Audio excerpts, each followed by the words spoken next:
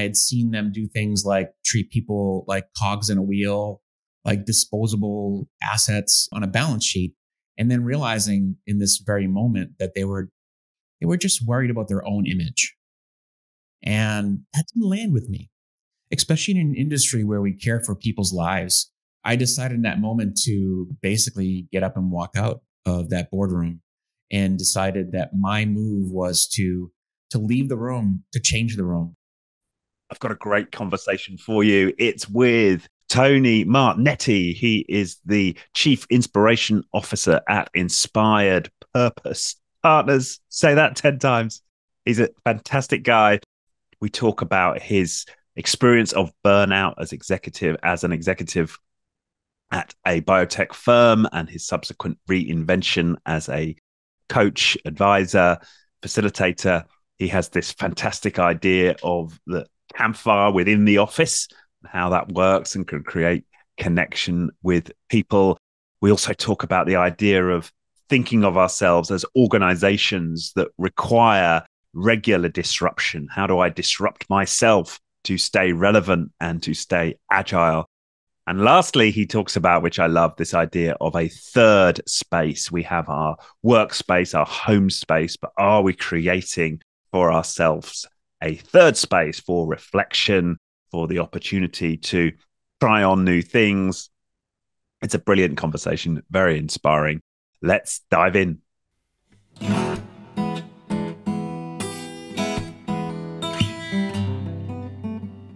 And we are live with another episode of Being Human. I'm delighted to say I'm here with Tony Martignetti. He is the host of the virtual Campfire podcast. He's the author of this book, which I've read.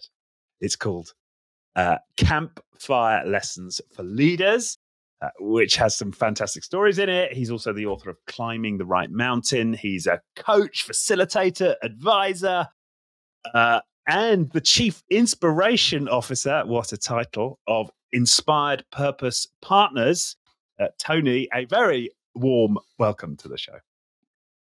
Thank you so much. I'm thrilled to be here, and what a lovely introduction. I appreciate the intro. So thank you so much. Yeah, my pleasure.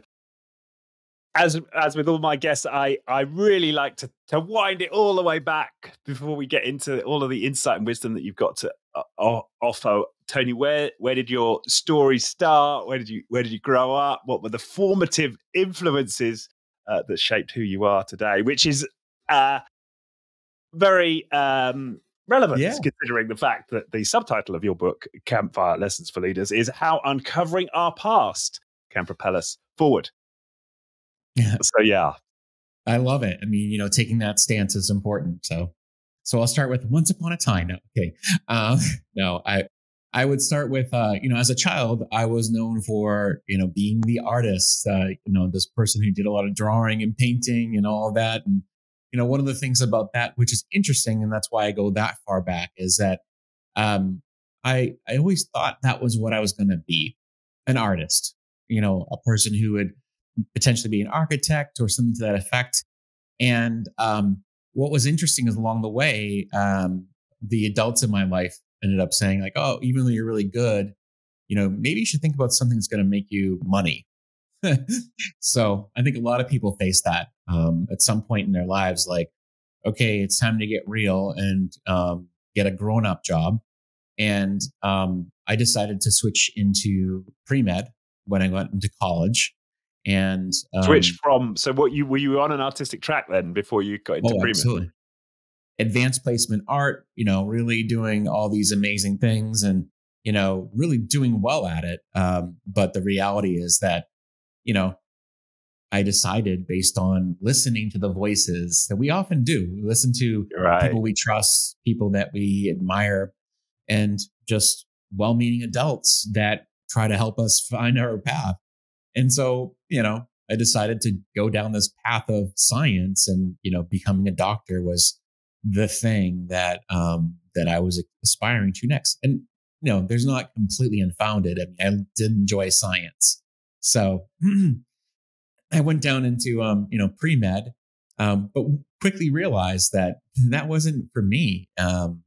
it wasn't what I was meant for. And so switched into business, which was the next evolution, and then found myself working for a number of years, working in tech and then biotech. So I get a chance to really marry up two parts of who I am.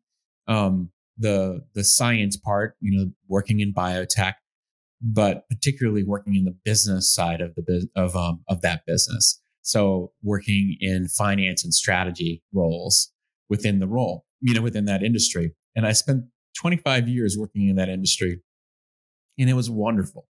I mean, just fantastic, great to see the impact of patients on patients. And ironically enough, today is Rare Disease Day, which is a day where we celebrate the impact that we've had on rare diseases. There's 7,000 rare diseases in the world. And so I worked for one of the companies that was at the forefront of making an impact on rare diseases. So it was really cool to be part of that. But were there any particular rare diseases that stand out that you had a hand in creating medication for? Yeah, I worked on a few different ones. One in particular that comes to mind is cystic fibrosis. I worked on one of the earliest game-changing therapies for cystic fibrosis. When you think about the cost of treating CF, it's astronomical, and it's a lifetime of nebulizers and chest compressions and things like that. And now there's a therapy that helps people to manage and actually live into adulthood, which was not something that we ever thought was possible. And to the point where people who were diagnosed with CF didn't even know how to plan for a life of getting married or planning for their future, because they never thought they would have their children or themselves live that. Right. So, wow. Yeah. Something to celebrate. Yeah. Yeah. And were you on the scientific side of that? Were you in the lab developing the compounds or however it works? No, I was on the business side. And so what I did, particularly one of the things I did on the for CF, is I actually developed a program to ensure that every patient had the opportunity to get access to therapy. If they couldn't afford it, because it's very expensive, there's no doubt about it. And it's not malicious. These drugs are expensive because it takes a lot of effort to get to that stage where they're available to the public. And so, the key thing is to make sure that every patient, whether they're, they don't have insurance or they're underinsured, that they have access to therapy no matter what. So. Right. Great. Yeah. That's because that's obviously, because coming from the UK, we have our NHS. It's always interesting to hear the stories out of the States of people who just can't get treatment in a way that 100% that wouldn't happen right in the UK. Yeah. So, I mean, I'll fast forward just a little bit to say it was a great journey. It had its ups and downs. I mean, I saw some amazing leadership, learned some great lessons, and had some great experiences. But I also saw some of the not so great leadership, and also realized that along the way, people would say to me, yeah, there's something different about you. You're not the typical finance person. I'm like, okay, well, what is that? What does it mean to be typical anything?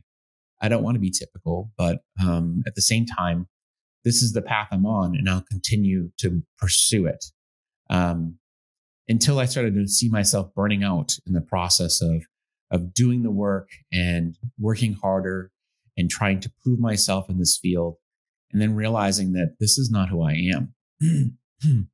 There was some truth in what people were telling me, and so I finally had a moment where, after getting some darker moments of burnout and depression, I started to see. And how was that to sink into burnout and depression?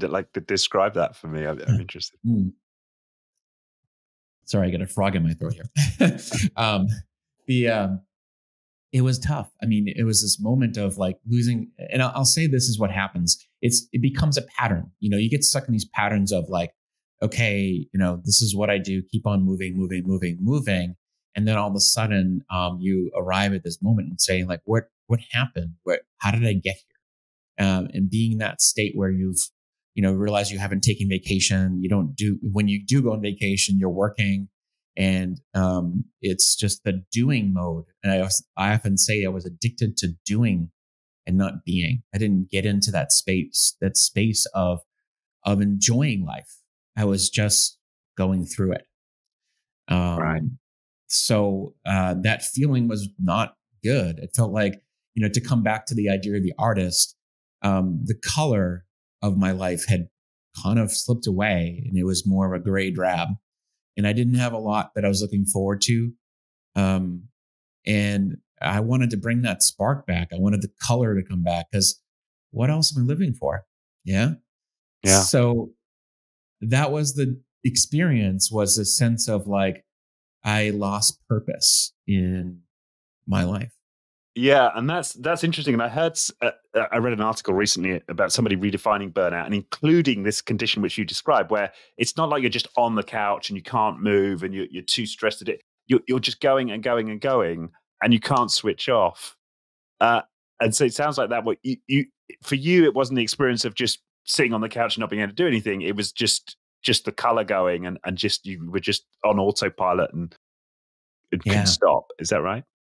Yeah. And also there's a part of this, which some experience, which is a sense of resentment for other people. Like, you start to look at other people's lives and say like, oh my gosh, like, how are they so lucky? And how do they, have to this like, ease of life? And the reality is you created the situation you're in, and we can't look at other people and compare. We have to think about, how am I complicit in creating the situation that I'm in? And that's where the journey within is important. Unfortunately, we sometimes don't do that, and we don't really spend the time until it's gotten maybe dire, or dark, to the dark moment. And some of us need that wake up moment to really start to build and rebuild our experience. Yeah. And so was there one like pivotal moment, was that where something clicked and you realized you needed to do something different with? Yeah. I mean, I'd say there was a buildup, and then all of a sudden it happened. So the buildup was that, obviously I had my dark moments, and I started to see that there was more I wanted to live for. And so I started to do some work to figure out, what can I do differently that would potentially create different results.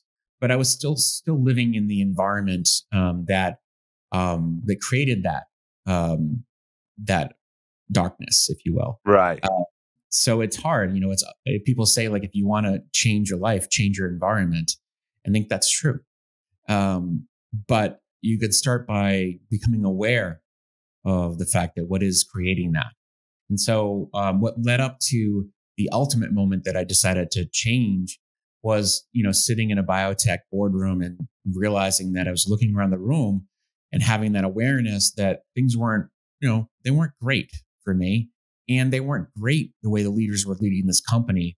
And I had seen them do things like treat people like cogs in a wheel, like disposable assets on a board, on a balance sheet. And then realizing in this very moment that they were just worried about their own image. And that didn't land with me, especially in an industry where we care for people's lives. We have to make sure we're taking care of the people's lives who make this happen. And I decided in that moment to basically get up and walk out of that boardroom, and decided that my move was to leave the room, to change the room in some way, without a plan. But I knew that. Did you literally like walk out of the meeting, or did you wait until you did? Yeah. Yeah. I mean, I think I was the one who felt it the most. It wasn't like everyone's like a gasp and like, oh, it wasn't a gasping moment. I think it was mostly people thought maybe I was going to the bathroom or something to that effect. Right. Didn't come back. Wow. Right. Yeah. And just to illustrate for people, I'm interested, you talked about, some of the behaviors of the leadership, treating people like resources. Like, is there like a specific example that illustrates that way of leading?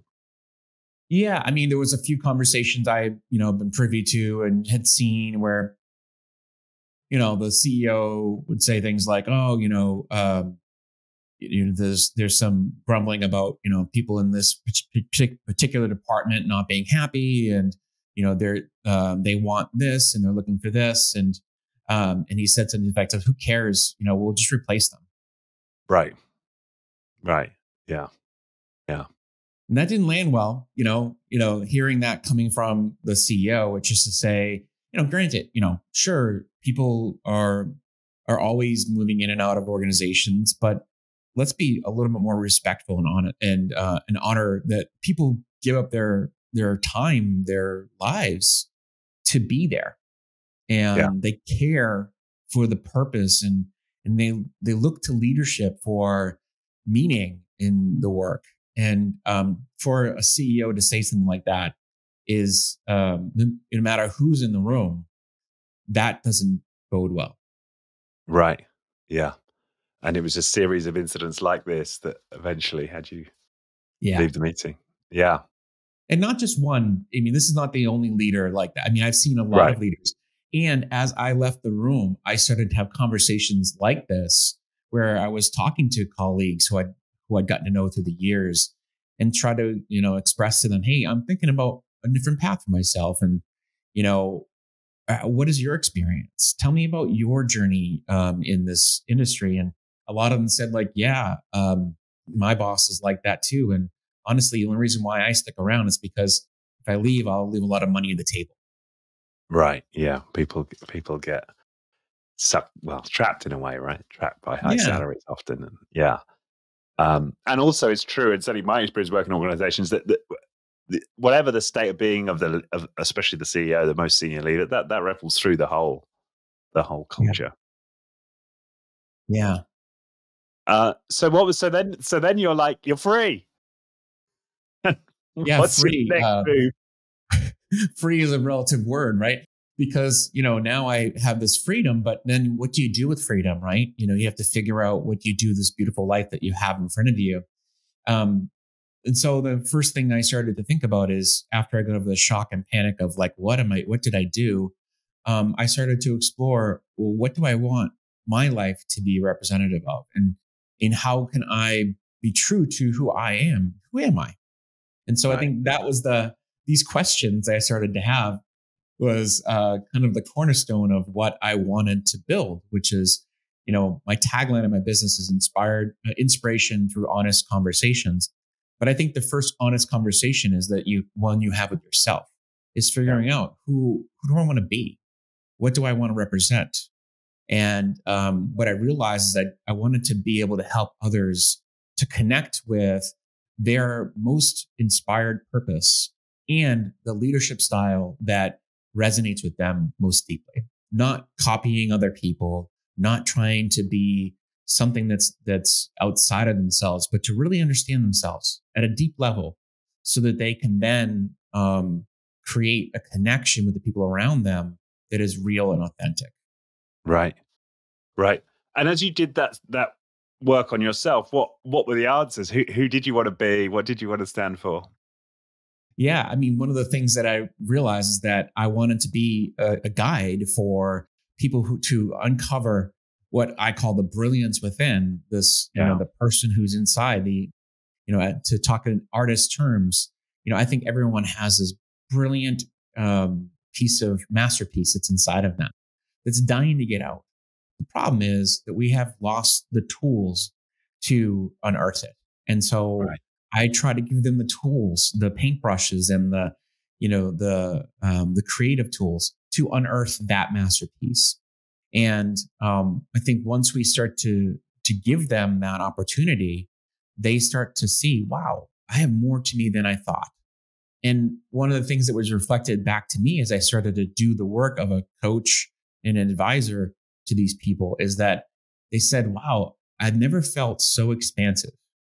To see so many possibilities, see so many ways that I could express myself. And it's not about leaving my job and burning the bridges and moving on like you did. But maybe it's about reconnecting with why I do what I do and doing it a different way that actually creates a bigger impact. And I don't have to burn myself out in the process of doing that, which is really cool. Yeah. Right. And then where does this idea of climbing the right Yeah. mountain, because that's a doing metaphor, right? That's like achieving something, and we've just spoken about being. So how does this marry together? Well, I think you're not 100% right on this, because you say that, but in reality, climbing the right mountain is a being aspect too. Okay. So the metaphor of climbing the right mountain, what it came down to, and the reason why I wrote the book about this, is that this sense of, we do often climb a mountain and get to the top and realize, wait, this is not what I wanted, or what I expected. And the reason why is because sometimes we subscribe to an external view of what success looks like. We don't define success on our own terms. And so it is about reframing our view of success, not wanting to, wait and postpone our feeling of fulfillment to some future date, but finding fulfillment in the journey of who we are being on the journey, not the doing of the work and expecting a result at the end, but more about being the person we want to be along the way and finding fulfillment in it. That's Yeah, that's beautifully put. Yeah, finding fulfillment in who you're being, right? That's exactly. yeah, there's an art to that. So unpack that a bit, because I think, well, certainly I've fall into like thinking about fulfillment as having achieved the goal. But yeah, how do you help people orientate into that state of finding fulfillment simply in being? Yeah, I mean, first and foremost is really understanding, who it is that you're striving to be, who it is that you are, and that comes from a little bit of exploration. Understanding what is the journey that brought you to where you are today. Looking into the past and saying, what are the things that you've accumulated that got you on this path? Have I lost focus of who I am? And then looking into the future and saying, like, if I look into the future, what is the vision I have for myself? Is there something that I aspire to that I can start to bring into the future, into the present, and start to connect with? So, I use this example a lot, not that I'm a marathon runner, but people often say, like, oh, I've always wanted to be a marathon runner or run marathons. There's something about that energizes me, makes me come alive. And so if that's something you want to be, then you start to think about what are the practices and the things that a marathon runner does, and how can you embody those things now? And so that is where you start to come into the being of that person. Right. And that is you. It's not just the doing of the marathon runner, but it's also about the essence of who they are. Right. Right. Yeah, And then allowing action to emerge from that, right? exactly. And one other thing I talk about in the book, but it comes from another really great thought leader, is Dan Sullivan's concept of the gap and the gain. Don't be focused so far on the future and what you need to achieve. Celebrate the momentum that you create when you start to take those steps to, once you've identified who you want to be, start to make steps in that direction and celebrate the gains that you're getting along the way. Don't focus on Right. how far you need to go. Because if you're focusing on the future and saying, like, oh, I said I wanted to be, the CEO of this company, and I'm only the janitor right now. And I'm, no offense to janitors, but like that's going to set you up for a lifetime of disappointment. This gap thinking is really a challenging thing. But if you say to yourself, like, have an aspiration, and I look at like what I've accomplished since I set my goal, and it makes me proud of like the things that I'm doing, and it's giving me something to celebrate and to continue to build from. It's a positive mindset. Right. Right. And then practically speaking, how do you help clients to well, I don't know if stay in the moment's the right word, but stay present to this the achievements that they're experiencing right in this moment, as opposed to thinking about the future? Yeah, I mean, first and foremost, it's constantly reminding them like what are the things that they've done in the past few weeks that have Right. been that they're learning, that they're attaching to, that they're feeling good about. And what are the big part of this is to constantly take those small wins and say, how are you applying that into the next week? I have this exercise, I call it the weekly spark, which is, I think it's something that if you're wanting to change any habit, you should have some reflection process where you're able to say, okay, as I look back into the past week, what did I do? And what did I learn? What did I like? What did I not like? And then as I look into the future week, the next week, what am I applying into my next week that can be from that last week that I want to apply? How can I do something different? If last week didn't go so well, if I'm just going to do the same thing into next week, that's not learning. That's just repeating a pattern. You have to think about how are you disrupting your patterns by thinking, oh, I learned that last week I didn't plan enough breaks. And I know that if I want to be good and I want to do well and feel good, I need more time for myself. Yeah. Yeah. I mean, that's, I think, something that's so important, isn't it, for anybody seeking a new path, is to build in the reflection time. It seems to me it's a prerequisite for transformation. Yeah. Yeah. And I like this idea of disrupting yourself. I think you had a podcast guest, Whitney Johnson. Is that right? Oh yeah. Did she write the book Disrupt Yourself? Or she sure did. Yeah. Yeah. Talk to me more about disrupting yourself and what you learned from Whitney. Oh, I mean, Whitney's just a powerhouse of insights, and she's brilliant. But Whitney, particularly that book, Disrupt Yourself, is something I use a lot with my clients too, because I think it's a great way to think about it. We often have to think about what is that we are getting stuck in, and how do we move ourselves out of that that stuck thinking. And that's the only way to grow. As Whitney says, growth is our default setting. And so we have to tap into this fact that we want to grow, but what often gets in the way of our growth is these stuck patterns that we have.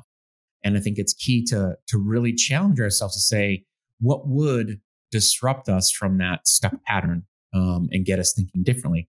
And when this whole thing about disruption, which I think is so brilliant, I talk about it in the book, is this idea that she got it from Clayton Christensen in The Innovator's Dilemma way back in the day. About this was applied to businesses disruption, and she took the brilliance of like that idea of disrupting businesses into personal disruption, and it works so brilliantly. So I love that we tap into that a bit. Right? Yeah, it's allowing ourselves to sort of stay in a bit of confusion, to put ourselves deliberately into a space where we're not maybe 100% comfortable, or to allow for something different to emerge. Yeah, and I'll just say, just a tapping into this idea that, like, if you think of yourself as a company, right? We'll just kind of use this concept. This actually comes from another person that I mentioned as well, Reid Hoffman, who started LinkedIn. He has a book called The Startup of You. And there's this idea that we are all startups, and we're always having to think, well, where am I taking the company next? How do I ensure my company stays relevant? Well, we have to disrupt ourselves to stay relevant. And that is not just about our careers. It has to do with, disrupting ourselves so we can continue to feel energized about our lives. And so I think there's a connection there between seeing yourself as a startup and not just a dormant, a big conglomerate company that just continues to just eke along and, burn, create revenue, but one that is always being nimble and thinking differently and seeing, where are we going to next? How are we learning and growing? Yeah. And again, I think that comes back to reflection, isn't it? It's giving ourselves time to pause and new thoughts to emerge. The other thing which I like to quote from the book, which I made a note of, you interviewed Peter Bergman, and he says, "If you are willing to feel everything, you can have anything." And certainly in terms of my own journey, learning to feel has been huge for me. But yeah, talk to me more about that idea of feeling everything. Yeah, and just to give Peter some credit, Peter Bregman. Bregman, sorry, not Bergman. That's my mild dyslexia kicking in. It's okay. It's all good. But yeah, no, this is one of my favorite quotes of all time. And, I think this is an element of the reason why people stay so comfortable in their comfort zone is because they're afraid of being in discomfort. But discomfort is where growth happens. I mean, this is a great lead on from where we were talking about Whitney. When I was on my own journey, the realization that, I had to get out there in the unknown and be okay with being petrified and scared of where it was going to go next, actually allowed me to have a deeper sense of the emotions that I would experience. I mean, anyone who goes on an entrepreneurial journey is going to be on a roller coaster of emotions. It's never going to be like, oh, this is great. Everything's fantastic and everything's positive. And, to borrow from the Lego movie, everything is awesome. It's not everything's awesome every day. And I hope that people don't feel that that's the case for people starting a business. It's there's downs, there's ups, there's great experiences along the way. But it also, when you're doing a business like the one that I do, which is really, engaging with people's emotions, you have to be okay with creating space for, dark things to emerge. And the more you let that happen, the more you get fortified by realizing that these things are part of the human nature. Right. Yeah. And as a coach, and this is always interesting to me because I also work as a coach, and you talk about uncovering our past and allowing for feelings to come up. Where do you draw a line between acting as a coach and acting as a therapist, or do you just see it as part of the same role? I'm interested in how you relate to that. Yeah, it's a good question. And here's the thing, and I'm hopefully not going to offend either therapists or coaches. And this is part of the reason why I don't necessarily just call myself a coach. I kind of see myself as an advisor these days because coaching is a tool now. I think of it more of as a tool. It's a great thing to have in your toolbox, and I deploy it very regularly. But I also feel like, if I try to be in therapist mode for, as a coach, that's a dangerous ground to be in. And I'm not going to be there. And I'm not a therapist. So the key thing I can do is I want people to see that looking back into their past is a great way for us to propel ourselves forward. And that might be taboo for some coaches to do because they've been taught that it's a future focus. Yeah. It's a future focus. So I'd rather blend it. I'd rather blend all the tools I have available to me to serve whoever's in front of me. And I think that's what people want most, is they want to be able to be helped. And whatever that might look like, I'm very upfront about this to say that, I'm going to help you get where you want to go, but it's going to be mixing and blending of many different things. So I think that's important. Hopefully I love that answer, and it makes total sense to me. It echoes something. I asked a similar question to somebody who's possibly a bit more on the therapeutic side recently on the podcast, and she describes herself as a companion. Right? She doesn't want that.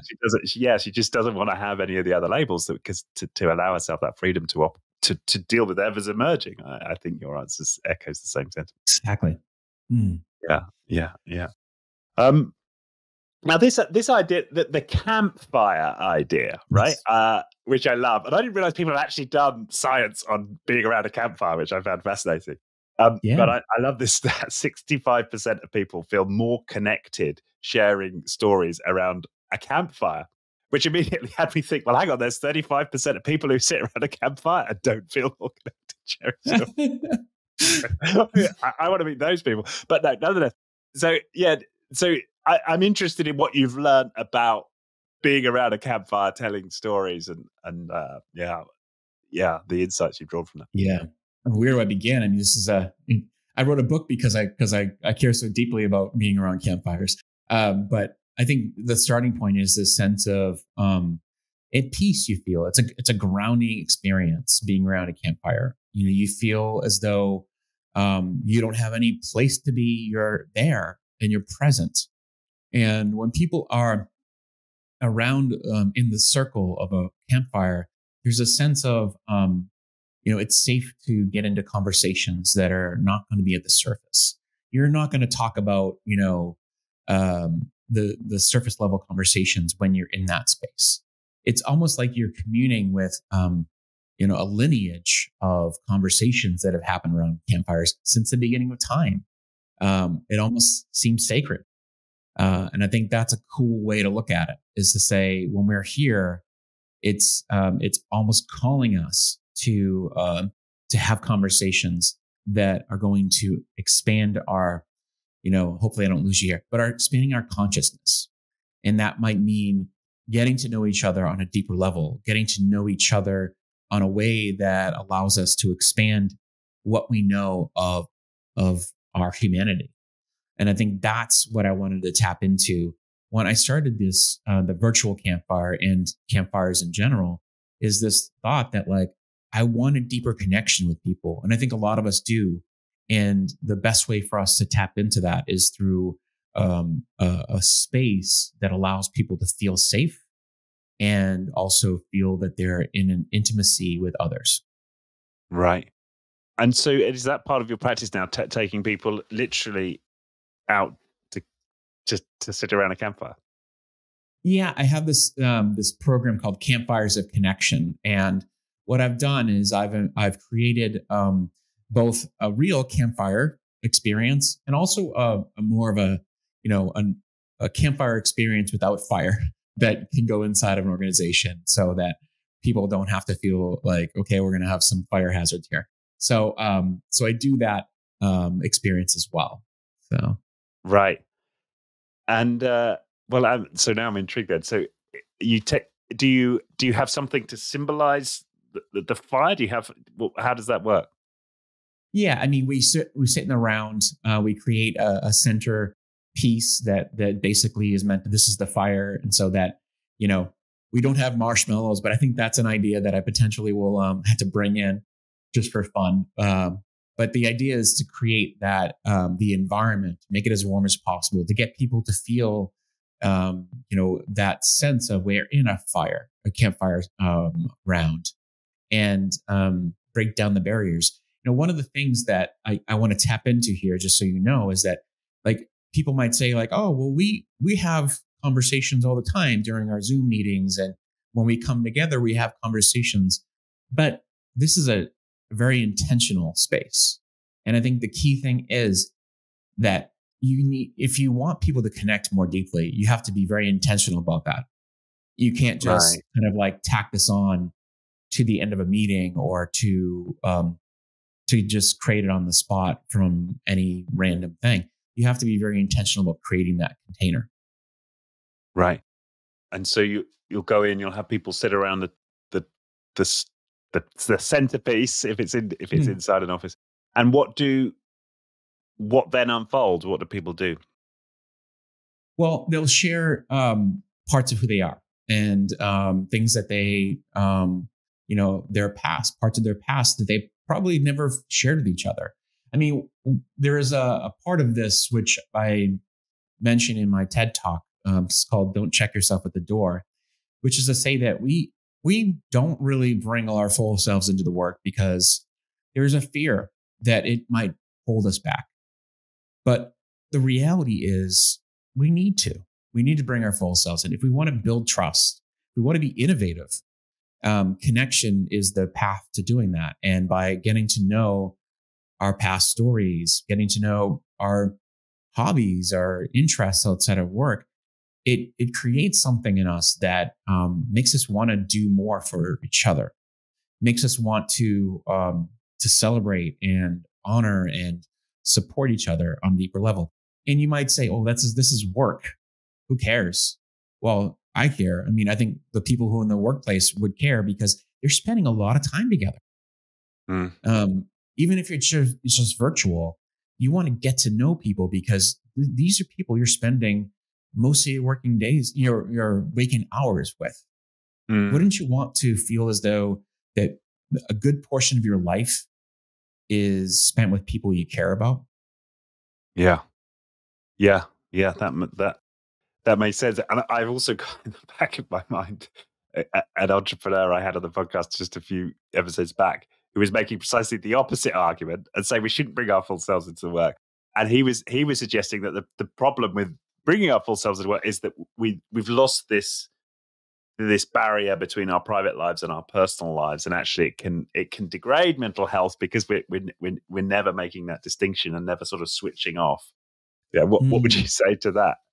Well, Challenge? and he's right to an extent, because I think there's, one of the other things I talk about is making sure you also have a life outside of work. And that doesn't mean that you don't bring yourself into the work. You should, but you should also have, groups. And I have this idea of what's your third space? Like, what is the space you're creating? If you're married and your partner is the only one that you are in contact with, you need to figure out, how am I creating friends as an adult? Because it is hard. When we start to get into these worlds where work and family are the only things that we see, we've got to figure out, how do we create a third place for us to connect with others? And so I think that is important. And I think the best way to tap into that is to explore, what are the hobbies that I've left behind? What are the things that I've never, the threads that I haven't pulled in a long time, in terms of, the areas of my life that I haven't allowed to flourish. So yeah, he's right, but not right, in the sense that it's still an area where you're going to spend a lot of time. Why not at least open the aperture and share more of you? It doesn't mean you have to share all of your intimate details of your love life, there's authenticity and sharing, but there's also a limit. Right. How about politics, right? Because I think one of the sources of his thesis that we shouldn't bring our whole was, imagine in the UK context, it would be somebody who's very pro-Brexit and someone's a Remainer, and you put them together on a team and they're openly sharing their political views. Yeah. You can imagine. Yeah, I love that you bring this up, because it's exactly what I mean. Is there's a limit to, there's a certain amount of authenticity that you bring into the space, and it has to. There's a few things I think of when I think about that. When you're sharing, it's about, is this sharing going to offend, alienate, or potentially drive someone away by what I share? Now, that doesn't mean that, sharing with somebody saying hey, when I was growing up, I was born, in, during the Holocaust. It could be something like that. Just people knowing that, hey, this person's been through a lot, has dealt with a lot of struggle, or knowing that, you grew up in a family that was, poor growing up, and now you've come a long way, and you feel very proud of that, and you want to share that. That's an interesting fact or a thing that you want to do. Or, some of the hobbies you do now, those are things that are not going to alienate. They might draw people in to be curious, to want to know more. But if you're saying that you're pro-gun, pro-vax, or whatever it may be, that doesn't really help. Right. It doesn't let them so much into your world. Yeah. Yeah. Yeah. You got to be careful about what you're sharing. And that's why I think the first step in doing this type of work is to first connect with yourself. And this is what I say about in the book, is this idea that we have to connect with ourselves first before we can connect with others. Who am I? And what do I want to be? And what part of me do I want to really explore first, so that I can be sure that I'm sharing the parts that I really care about most. Right. Which is interesting. And this comes back to your point about creating intentional spaces and being very explicit about that. And I suppose that applies not just to the campfire, but to the, the organization as a whole, right? Make that an intentional space. Yeah. Yeah. Create clarity about what this space on the other side of the boundaries looks like, and how we want people to share and show up. Yeah, absolutely. Yeah. I've picked out a couple of the highlights that I had from the book, the Campfire Lessons for Leaders. Are there any that you'd particularly like to share, given where we're at the conversation? Somebody particularly inspired you. I mean, I know there are dozens of stories in there, but there really are. And I think I would maybe touch on, I think it's the last chapter. I wrote this book, but I can't remember all the chapters. Last chapter is about not going it alone. And I think that's an important part of this. We often think of, these journeys we go on as being a solo endeavor. But, I highlight a few entrepreneurs who have found their yin to their yang, and have found the people who help them to really unlock the secret to their success. And I love that. And I loved seeing that through the stories that they shared, but also realizing that sometimes we think we are on this journey alone, and we have to be the person who perseveres. We get to find people who can help us, whether it be a mentor, coaches, anyone who's on the journey with you, who can just give you the encouragement that you need, and champion you as you're going through the darkest of moments. Yeah. Yeah, I have to. That totally resonates, with me. I think I'm very fortunate with the mentors and the people I've found when I've reached out. Yeah. Your third space, to come all the way back to your initial artistic pursuits. I'm now curious if you created your own third space and picked up some of those lost threads. I have actually.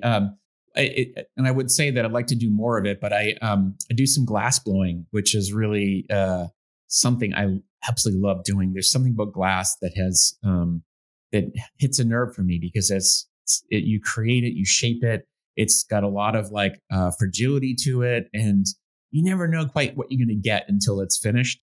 Have you got anything there you could show me?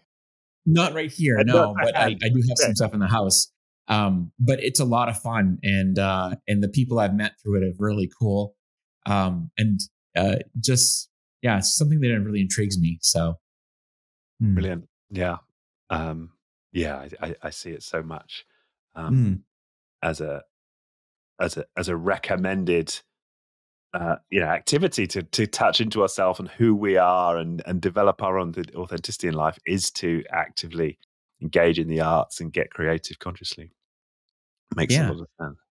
And I'm always trying to try different things. I mean, I've actually been, I've done some pottery work, just anything with my hands. One of the things that often happens is we spend a lot of time on computers, which is great because the technology helps us. But anything that gets me, using my hands, whether it be, working with metals, doing things with anything creative, it's fun. It's kind of nice to get out and experience something different.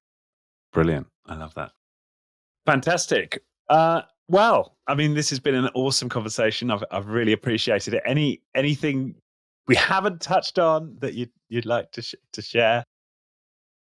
No, but I will just, add the one last, thing I'll share with most people, is to say, if you feel like you're, there's something missing, the gateway to anything changing is through conversation. So, think about people who you haven't talked to in a while. I mean, one of the things that I've been on a journey this year is reconnecting with people I haven't talked to in a while, and having conversations that, you never know what that could open up. So. Yeah, brilliant. Okay, and so for people who want to connect with you, engage with you, it's ipurposepartners.com. Is that correct? That is correct. I as in little I. Yes. iPurpose, not I as in Peter. Yes. iPurposepartners.com. Anywhere else you'd said, and we'll put links to the two books that I mentioned, the Campfire Lessons and Climbing the Rat Mountain. Anywhere else you might want to send people?